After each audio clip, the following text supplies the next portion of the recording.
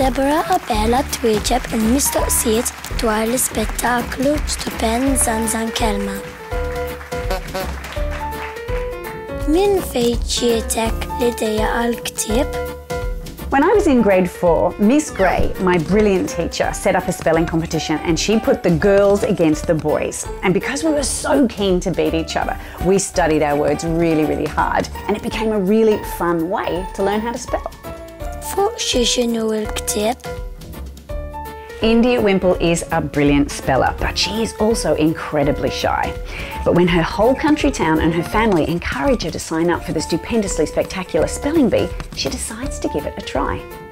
There are plenty of obstacles to reaching the finals, like Summer Millicent Ernestine Beauregard champion, who isn't afraid to step on anyone who gets in her way. Għaliex ktibt dan il-ktieb?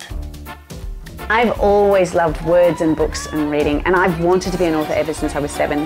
When I first got the idea of this shy young girl called India Wimple, I knew I wanted to write about her and her gorgeous family who support her to try and make it to the International Spelling Bee.